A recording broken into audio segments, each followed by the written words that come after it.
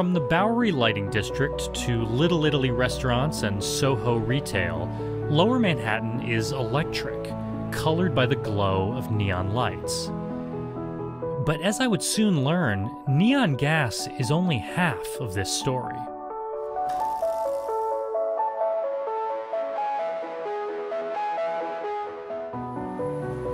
It's functional, it's a light, it's living, and it's made by human hands, and I think that whether that person knows that or not, it comes across. Jeff Friedman, owner of Let There Be Neon, invited me into the workshop where I met glass bender Ed Scrippa.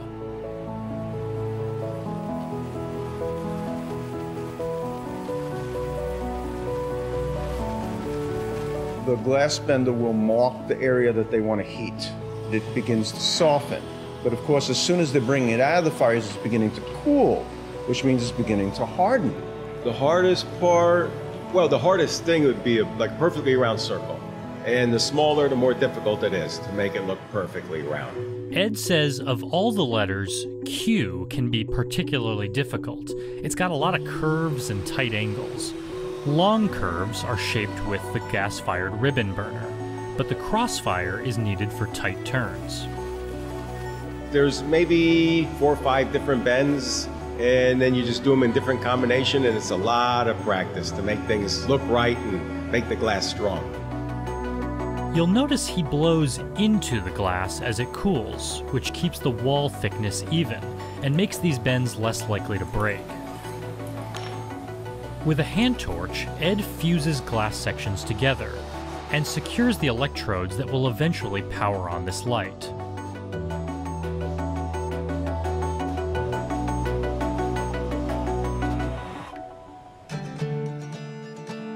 When neon gas is electrified, it glows bright red. It's that classic neon sign red. But argon gas is a pale blue. Add phosphorus coatings inside the tubes, and now any color is possible. With so many tubes in his shop powered by argon, I asked Jeff why not rename the place Let There Be Argon. Well, we're considering it, now that you mentioned it. Right. Yeah. Whichever gas they inject into these tubes, it needs the right conditions. Low pressure, no impurities, and high voltage. When we put an electrical charge through it, the molecules get all excited, they hit against each other, and that causes light. People love it. There's a reason why they love it. They love the look of it, and it's effective. Because you walk the streets of New York, and you're passing the same sign every day. And maybe one day that sign is turned off and you're going to notice that it's turned off. You're officially emotionally attached to it. A relationship has developed.